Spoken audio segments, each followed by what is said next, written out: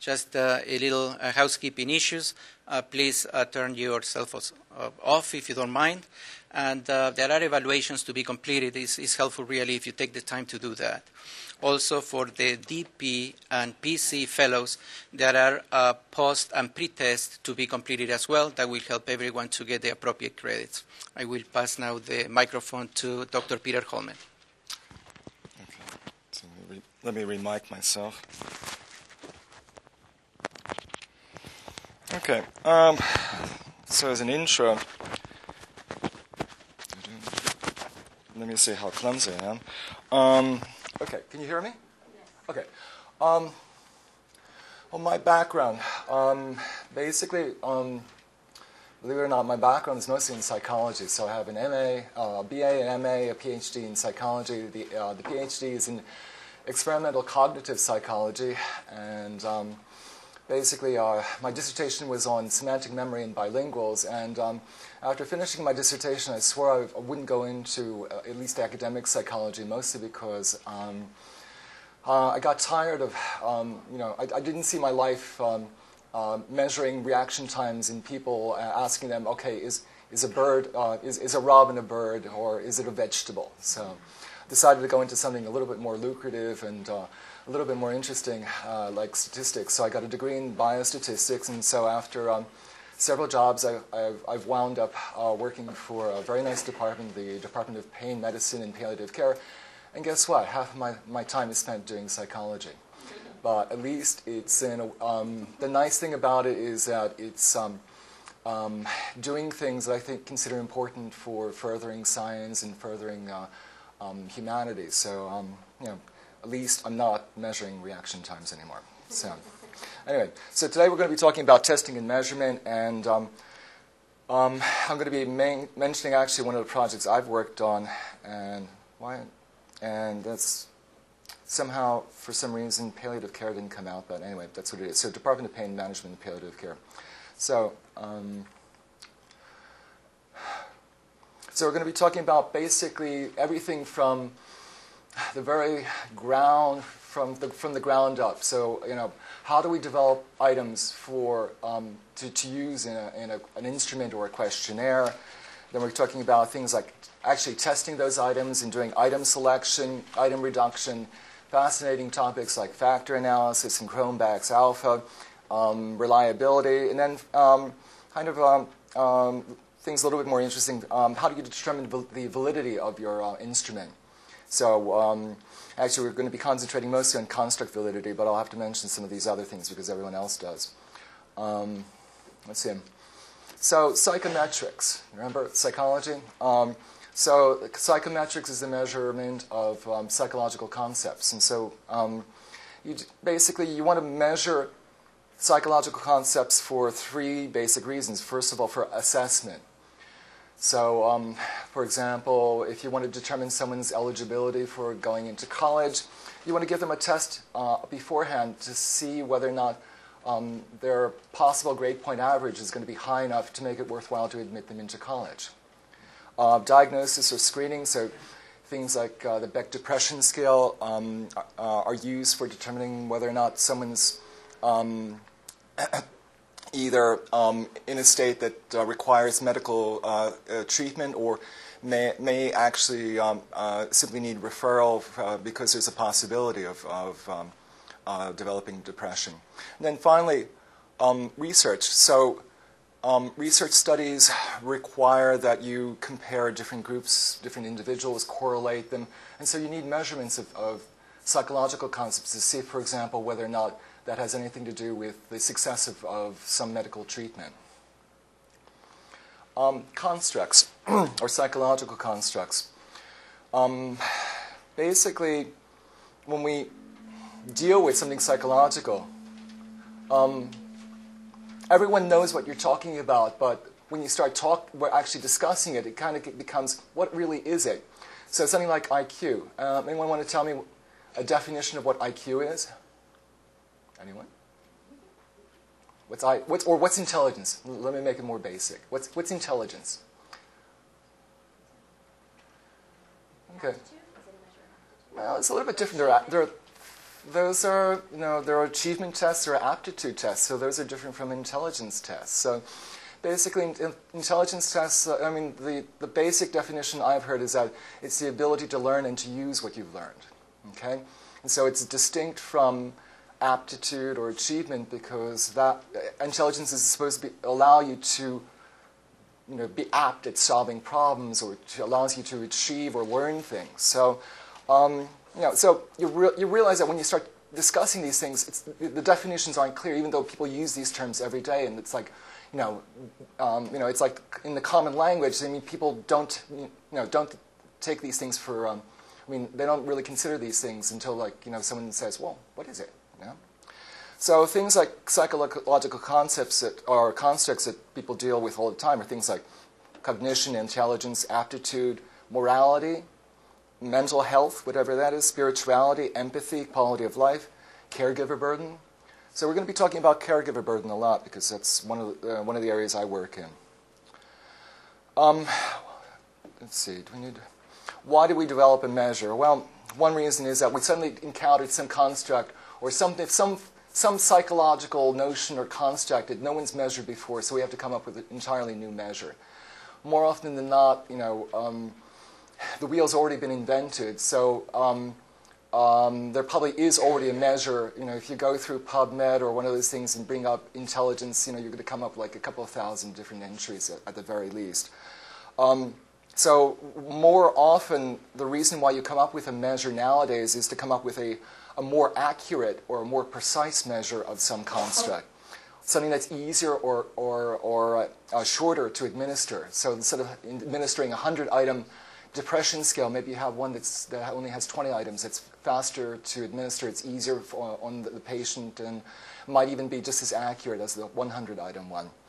And again, maybe it's better for accounting for some construct because a construct can be pretty complicated and can have many parts. And so it could be that some previously existing instrument doesn't account for all the things you think should go into measuring that construct. So I'm going to be talking about something called the BASC, or the Brief Assessment Scale for Caregivers. This is something that was published in 2005, and it was something that was helpful in kind of bringing into the world. And at the very least, I came up with the acronym. Okay. Why did we need a new caregiver measure? Well, the Department of Pain Medicine, Palliative Care, by its nature, deals not only with patients but also with caregivers of those patients, especially with caregivers dealing with chronically ill or dying patients. And we had looked at pre-existing measures, and we found that most of them concentrated on negative aspects of caregiving. It's a chore, it's work, it's pain, it's depressing, that kind of thing. And there were some that asked about positive aspects of caregiving, but most of these were really long. They were kind of more useful for research, where you have a captive audience, maybe like undergraduates. But to be used in a clinical situation, they were just too long to be practical. And so what we needed was a brief measure, first of all, that dealt with the positive and negative aspects of caregiving. And so what we needed to do... What we needed to do is, first of all, come up with items. We have to come up with the questions to ask, first of all. And so what you need to do, first of all, whenever whether or not there's a pre-existing measure or whatever, you have to, first of all, do your research. And you have to come up with, you have to consider the construct and in all its aspects, all its different parts. And then you have to come up with nice, brief questions that deal with all those different subparts of those constructs. And so, and a number of items can depend on the complexity of the construct. So to do this, you do literature review. You see what's been done before. You even go into, you can kind of get inspiration from philosophies, social medicine, so you don't have to restrict yourself to the medical research. Another approach is to get expert panels. So you have people who've done research in that area, and you get them together, either singly or together in a group, and you ask them questions. Here's a construct, caregiver burden. Tell me everything you think that goes into that from your experience dealing with caregivers. That's one approach. Another approach that's used widely is the focus group. And so you get, the real experts. The experts, you get caregivers themselves, for example, and you ask them, in a group, like, what is it to, what are all the things that you encounter as a caregiver? What are all the negative parts? What are all the positive parts? So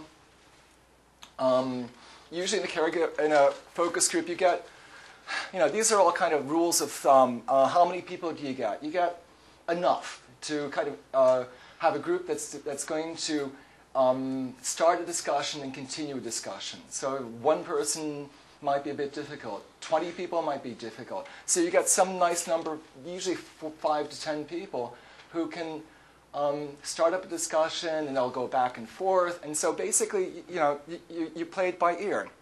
Then there's something called there's the facilitator who's trained to lead a focus group. So it's like you need to ride herd often on a focus group, because otherwise they can get out of hand, they can get off topic, they'll go off on tangents. But basically you have a main opening question, and then the facilitator will see how that goes. You may ask probe questions. Well, does it really work that way, or is there anything else you can think of? So basically, it requires a kind of sensitivity to how the focus group is operating, how where the discussion is going, to kind of get people to focus in. That's what it's called. It's a focus group, to get them to talk about the thing that you're interested in. And to kind of, if there's a lull, then you kind of like liven things up by asking another question, or just asking people who've been quiet to kind of maybe can you think of something? So it's the facilitator plays a very important part in leading the focus group.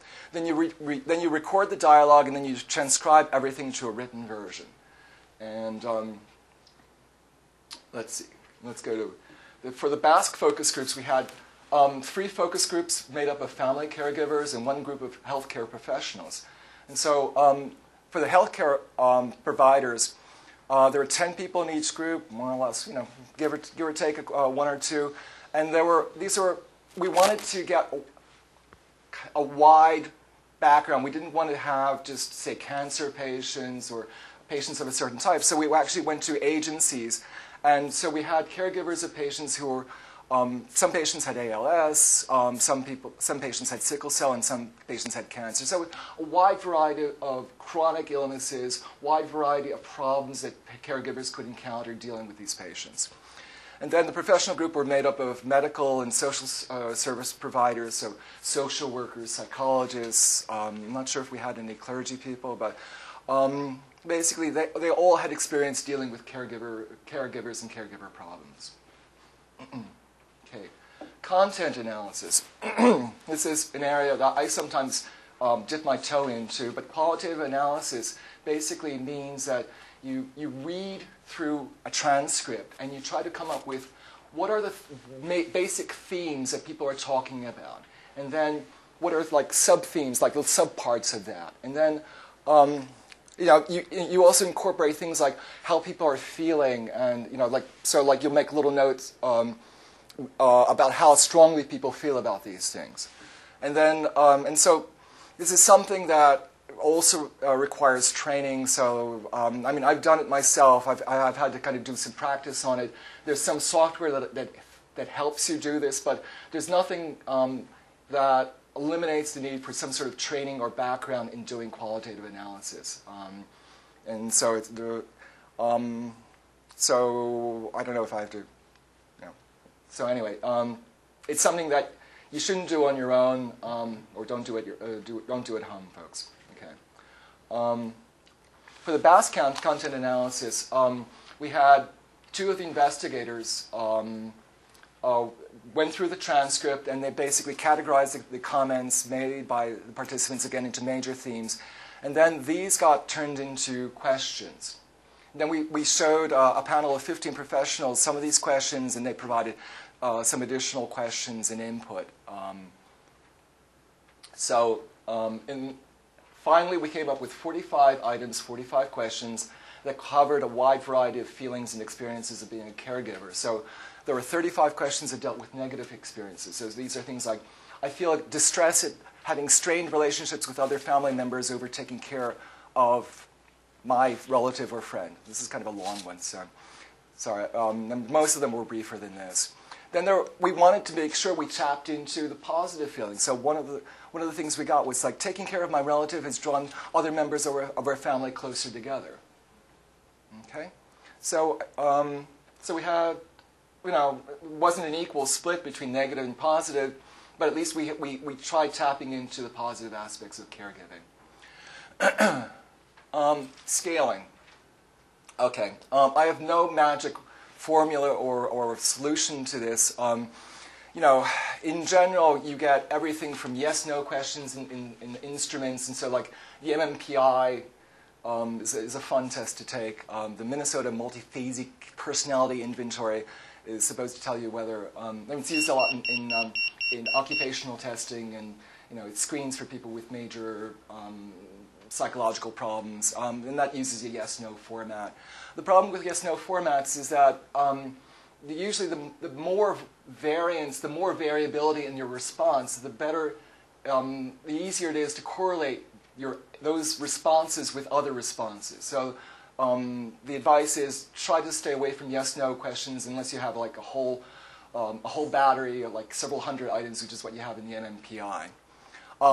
Likert rating scales. Now, Rensis actually pronounces his name Likert, but I'll stick with Likert. So anyway, Likert rating scales are numeric scales, and they can be either odd or even number of rating items, and they can, so you can have 3, 4, 5, 7. 11 is like the classic one that JACO uses for pain, and it's used for the brief pain inventory, for example. There are discussions about whether you want odd versus even units, depending, and the choice there is whether or not, if you have an odd item, a lot of people like to stick to the middle, and so if you have an odd number of items, people will tend to pick the middle one a lot of times. So if you want to make sure that people are definite either one side or the other, then you choose an even number because they got to choose.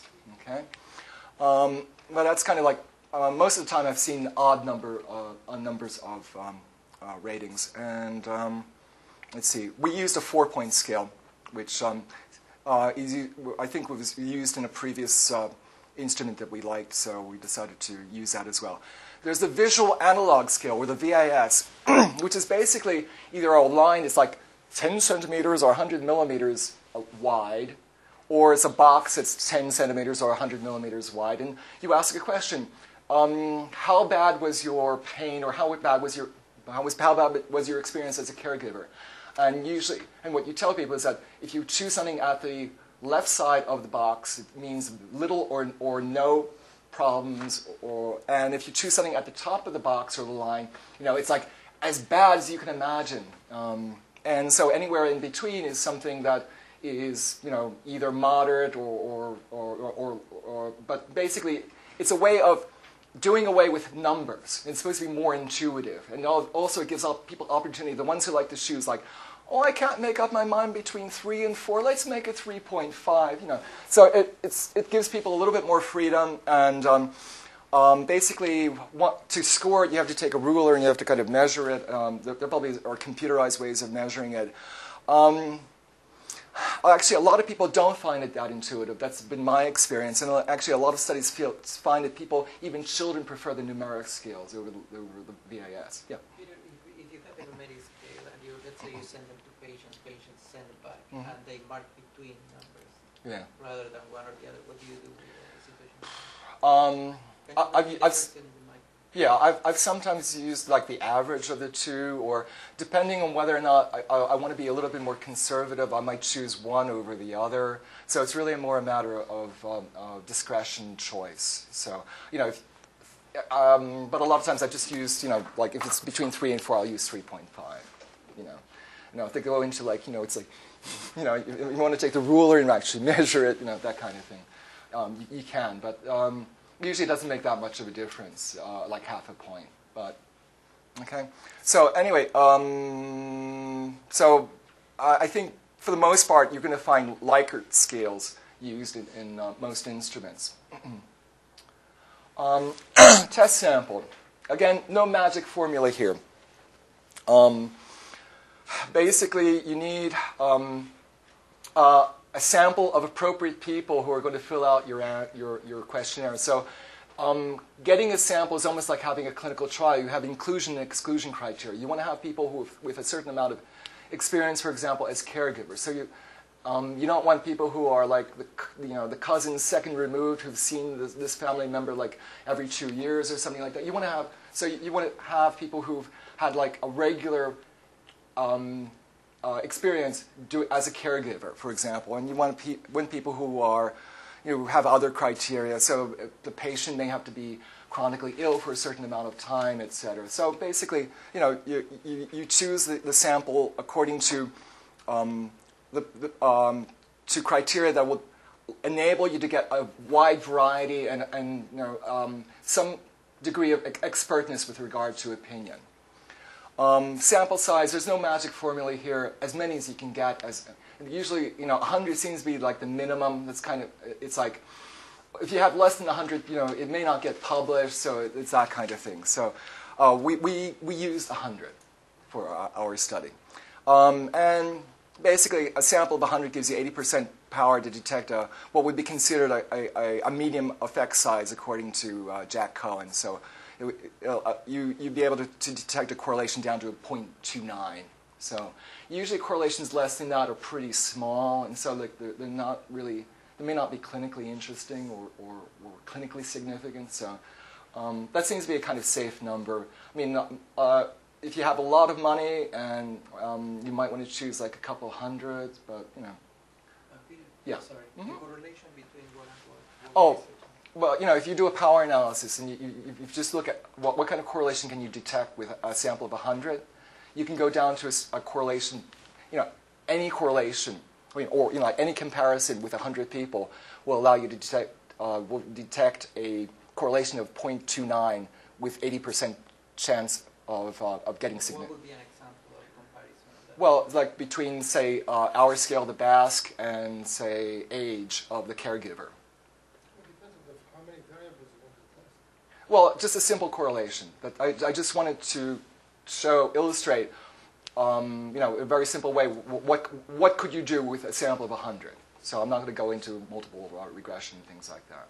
So or controlling for a number of comparisons. Yeah. Most of the studies using these tools, they use a minimum of 100. It seems, the same number. Yeah, it seems to be like a magic number, So there's nothing, I just threw in the power analysis to kind of give it some sort of sanctity. Okay. All right. So we also had other instruments that we wanted to correlate with our instrument once we had developed it. And so these are things like there's a very widely used background scale called a CALB-G, or actually CALG-B, and we added a couple of things like some characteristics of the caregiver. Then there was another measure of caregiver burden that we threw in. Let's see, caregiver physical health. So just what kind of diagnosis did the caregiver have? We wanted to throw in spiritual well-being. It was something of interest to one of the investigators. Do you have a question, Ricardo? No. Okay. We had a measure of social support, a one-item Likert scale of satisfaction with the patient's medical care, a measure of unmet needs for the patient, a mental health index consisting of 5 questions that came from something called the SF-36, and then there was a multi-part instrument measuring impact on quality of life. We'll get into these in more detail later on. Okay, so I've kind of quickly, basically, we administered the item to these 100 patients. We did them pretty much individually, or either individually or in groups of like 5 or 10 at a time. So it took us a while to come up with our sample of 100 caregivers. Once we had all their responses, we entered their data into a computer file. We did something called factor analysis. And I promised myself I wouldn't get into any mathematics here or any real statistics. But anyway, a basic definition for factor analysis is that it's a statistical technique for organizing items based on how they correlate with one another. And so basically, you can judge how closely related they are to one another by looking at their correlations, and you can actually kind of group them together. And most of the time, what they should show is that things that deal with the negative aspects of caregiving load on one scale or on one factor. Things that deal with conflicts with other family members will load on another factor. Questions that deal with positive aspects of caregiving will load on another factor. So you'll get multiple factors, and you'll find that the questions will load on, should organize themselves according to how closely related they are, and that's ultimately determined by how they correlate with one another. And so you'll also find that some items that don't relate to anything else will only load onto, say, one factor, so it's like a one-factor item, and usually those are the kinds of things that you can get rid of, and so that goes into what's called item reduction. Once you identify all these different factors, you got to look at what's called internal consistency, and again, without being too mathematical, internal consistency is usually measured by something called Cronbach's alpha.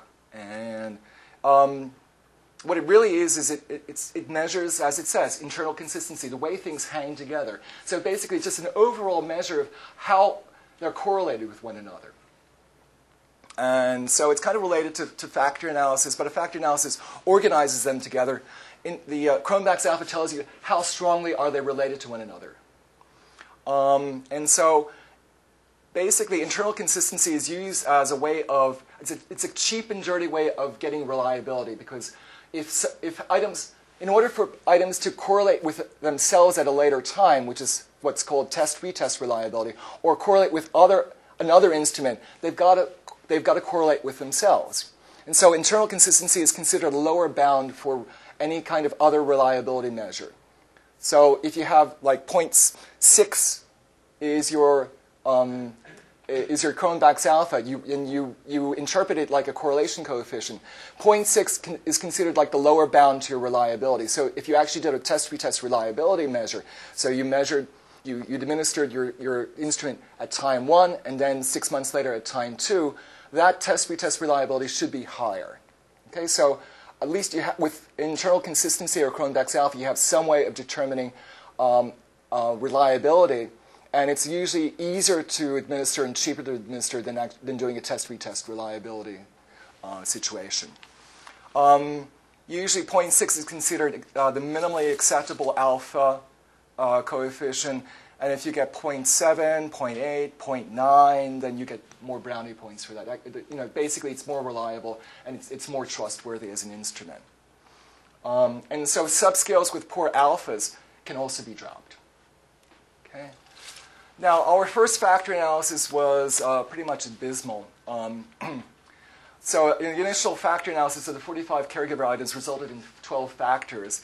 And a lot of these factors had only one item loading on them, and others had low reliability. And in general, there was just an indication there was a lack of coherence. And when I looked at the items, I kind of suspected a lot of them were redundant, or they were just like, they were just either redundant, so there were a lot of questions asking the same question, or others just were like totally all by themselves. And so I asked the investigators, do you think you can kind of go through these and just narrow down the items to what you think are the most important items? So they came back to me with 28 items. They eliminated 28 items, which is kind of considerable, meaning there was a lot of fat there.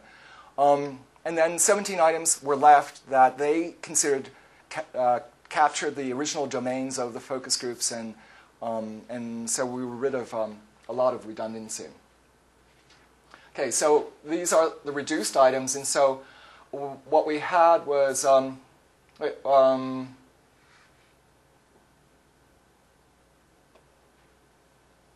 I think I left out some things here. Basically, our aim was to get as few items as possible. We wanted to get, if we had factors, we wanted to have 0.6 as the minimum of alpha on those factors, and let's see. And basically, we wanted to have something where a higher score was indicative of greater caregiver burden. Let's see. Let's go to the next one. Okay. So. By item loading. Oh, just how you can actually look at how the items correlate to the factor, and so those are called factor loadings. So if you look in the output of the factor analysis, you'll see that there are like 4 factors, and you can see that some items will correlate like 0.5, 0.6 with a factor, and others will be like close to 0, like 0.2, 0.1. Those are factor loadings. Okay. Okay, so I kind of like got through that. I decided not to go through into a lot of detail about the factor analysis. Basically, in the end, we came up with 5 factors. And these were things like negative personal impact, positive personal impact, dealing with other family members, dealing with medical issues, things like distress about making decisions about hospitalizing your relative or friend, and then concern about the loved one. Just like, how do you feel if you're away from the loved one? Are you worried for that loved one? Are you sad? And so one factor actually loaded onto one item loaded onto 2 factors, which is kind of interesting. So that's how we come up with, if you count up the number of items I have listed here, that's 15, and that's the explanation for that. Okay. And let's see, let's go back. And in general, they were all, 0.6 or above, except for concern for loved one. And that, when we decided that it was close enough to 0.6, we'd let it go. It only had 2 items. It looked like use your discretion sometimes. It looked like something that we wanted to measure. It was something that was an important aspect of caregiving. So we decided to leave it, even though it had that low alpha coefficient. And what we typically warn people is that not to use it by itself. It should only be used together with all the other items with the total score. Yeah. Just to clarify, and if you could repeat the question for the people listening at SLR, yeah. Just the difference between factor loading scores and item total correlations, just so we're clear on sort of the difference between the 2. Okay. Okay, so the question is, what is a factor loading versus what is a item total correlation? So let's deal with the item total correlation. If you take the total score, so if you have 14 items, you add up all the scores for each person, then you correlate that with each of the individual items. That gives you some idea of how well each item contributes to the total score, and typically those should be above 0. All right. A factor loading actually breaks down breaks down things into factors, and so basically it's kind of similar. You can take a look at how each individual item contributes to the factor, as opposed to the total score. Okay. All right, so validity. Reliability actually has to do with the accuracy of your measurement. So, for example, if you did test-retest reliability, you want to see whether or not you get the same results or something similar the second time around. So the idea is that if you got totally different results the second time around, it says your instrument is not reliable. Validity is related, but it's totally different. But it's different. It's related, but different. Okay. Basically, validity has to do with the fact that you can actually prove that you are measuring what you say you're measuring. So you're actually measuring the construct that you say is what this instrument is for. And so, and we'll get into how we actually do that. But first of all, validity is not equivalent to reliability. So you can have reliability without validity. So you can have reliability without validity. Let me make sure I said that right. So for example, shoe size can be very reliable, but it's not a great measure of intelligence. Okay? So it's the idea that reliability does not automatically give you validity. But in order to have validity, you need to have reliability, because you cannot correlate anything with a measure with anything else if it's not reliable. If the second time around you correlate an instrument with itself and you don't get the same results, it says it's not reliable. And so if it's not reliable with itself, it's not reliable with anything else. And so there's no way of determining there's no way of having validity without reliability. Okay? So types of validity, these are things that probably everyone talks about, and I'll just go through them briefly because it's good for you. It's like spinach. So anyway, face validity just means that if you look at an item, the item actually looks like you're measuring. It talks about what you're trying to measure. So it's I think one instrument that probably is not terribly valid in terms of face validity is the Rorschach, where you have an ink blot. What does that have to do with someone's personality? Okay, so face validity is useful basically first of all, if a patient looks at a question or looks at an ink blot, it takes a lot less explaining if the question looks like what you're talking about. Having to deal with a patient and having to explain what to do with an ink blot is a lot harder because it doesn't have face validity. Content validity refers to the extent to which the items measure all aspects of a construct. So, as we indicated before, caregiving has many different parts to it, many different factors. And so what you want to do, you want to have questions that cover the construct in a nice comprehensive way, or at least in an adequate way, so that it's what most people think about when they consider that construct. And then finally, predictability means that you can predict how well someone will perform it at some later time. And so that you get into when you do achievement testing or aptitude testing, so like the SAT, all the other scholastic tests allow you to predict how well someone's going to do later on based on some score they take like 6 or 12 months before. Okay? This is totally tangential to what we're talking about, but I just thought I'd mention it. What we're really interested in is construct validity. And basically, construct validity means that, we have a construct like caregiver burden. It has different parts.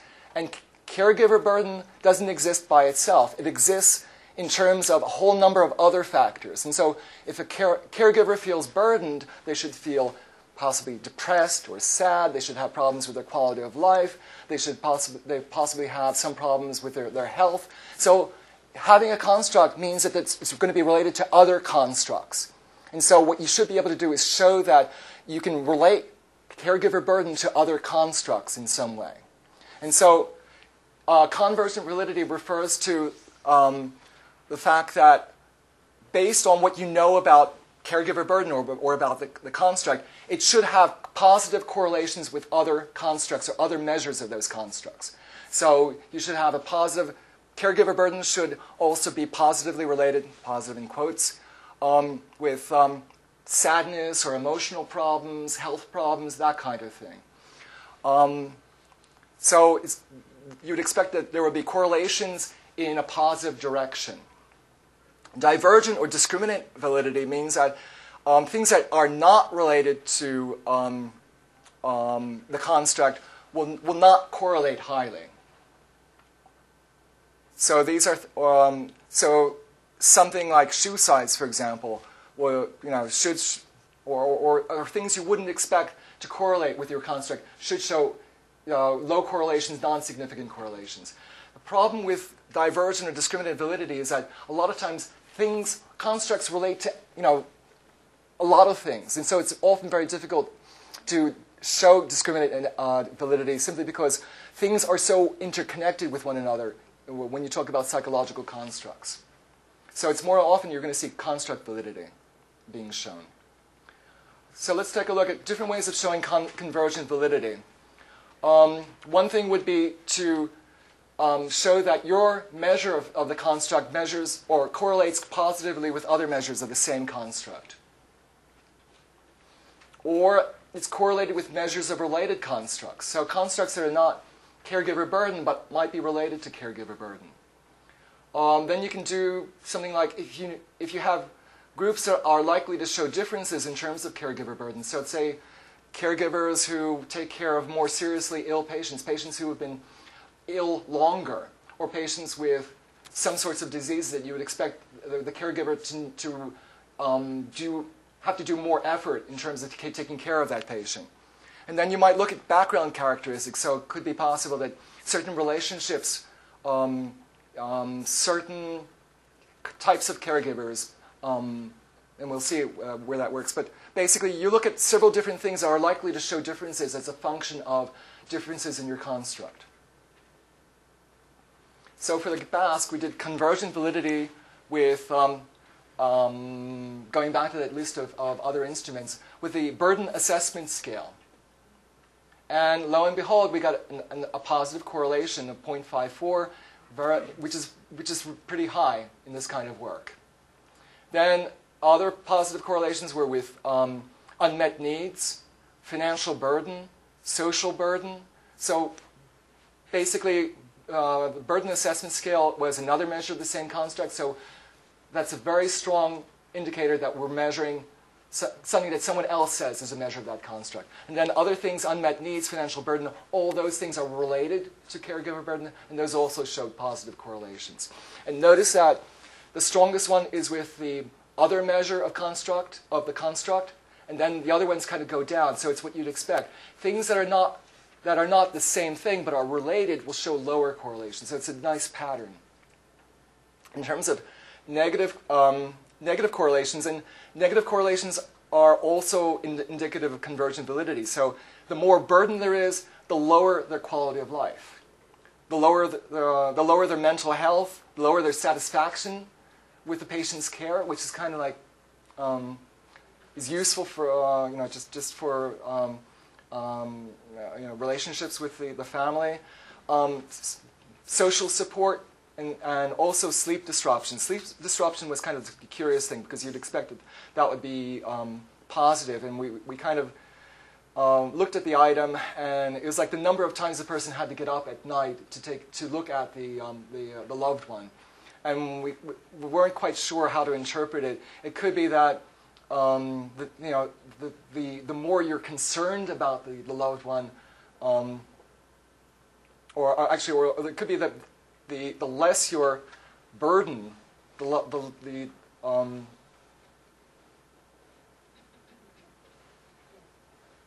less your burden, the more likely you are to look at the loved one, because you feel a little bit more relaxed, you're a little bit more concerned about the loved one. The reason why I'm having difficulties is it's like one of those curious results, and it's always one of those things that you have to explain in the review. But it was like. It's kind of an unreliable item, so it's like the fly in the ointment. It's like, it's bothersome. But anyway, in terms of the pattern that we got for all the other items, all those do fit, and so we're pretty happy with that.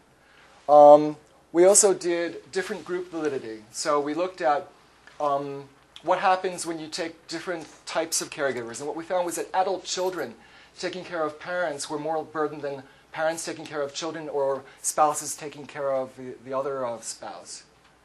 And if you think about it, the older children might have jobs, they have families, and so that's a burden on top of taking care of other people that they have. And then females were more burdened than males, which is kind of that seems to follow a lot of other results that people get. And then single caregivers were more burdened than married caregivers. So again, someone who's by himself or herself, they have to do more work. They're not able to share the responsibilities with a partner. Other validity findings, we found that there were positive correlations with health problems. So stomach and intestinal problems, sure sign of stress. Depression, hypertension. So, and then significant correlations with osteoporosis. The only thing we could say there is that it's possible that people with osteoporosis had more difficulty carrying out tasks for the loved one. So, and there are no significant correlations with caregiver age or spiritual well-being, and we weren't expecting any really. And so you could consider those as divergent validity, or but basically, those aren't things that you would expect to be correlated, and if they were, well, that would be interesting, but again, it's difficult to establish divergent validity. Okay, and pretty much that's it for the talk, except that where are we going now? Well, or what do you do in general when you have an instrument? Well, if you have an instrument, what you might want to see is whether or not we did something that technically is a no-no. We had one single group that we did the item analysis on, and we also did our validity study on. And technically, what you should do is actually takes two separate groups. So you do one group where you create your instrument, and then you take another group, another 100 people, and you test. It's nice to do that if you have the money, if someone's, but you know,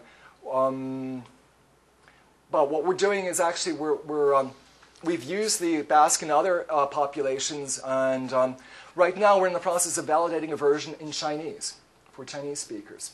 And actually we had already translated into Spanish, but no one gave us money to validate it. We got money for the Chinese validation, so we're in the second year of doing that, and we should be ready to publish soon. It's actually a very nice study. What we're finding with the Chinese population is that a lot of the same factors are coming up. We actually added items that were like specific to Chinese society, so problems, linguistic problems, or just problems culturally dealing with the medical structure, and so we're kind of coming up with some interesting results.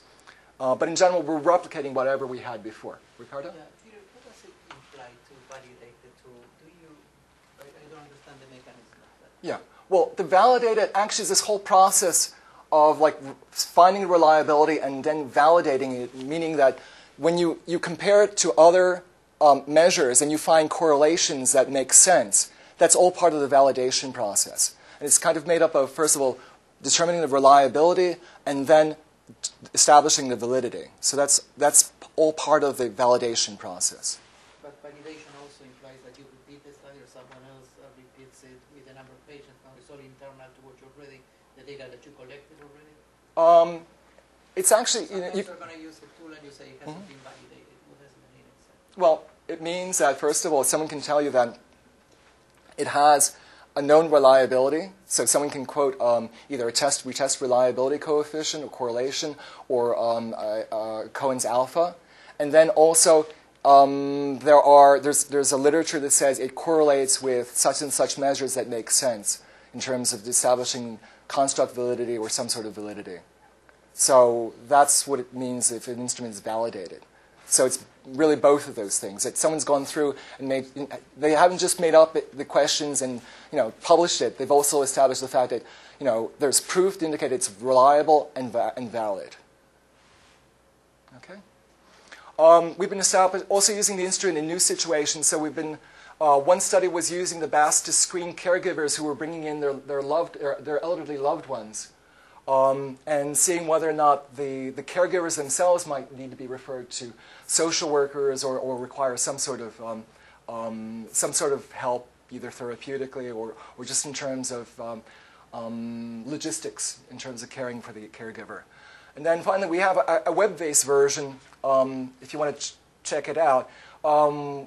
It's kind of very informal. We had to kind of keep it very low-key because we haven't really established norms for this, but we kind of came up with like very loose cutoffs. So like if a patient is above a certain level on one of the factors, then we kind of suggest, why don't you go see someone because we think you need help. So actually you can check that out and let us know what you think about it. But anyway, I think that's it for my talk. And we did it on time. Are there any questions? You're all asleep? Yeah.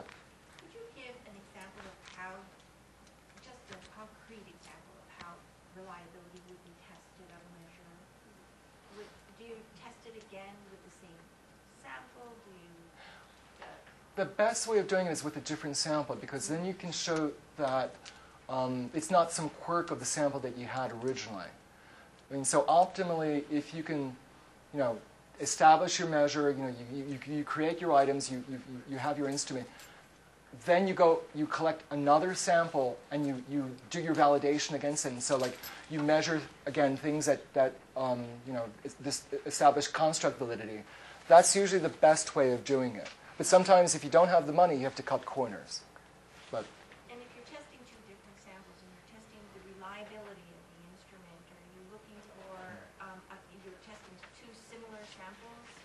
You should. Or And the second, so that yeah.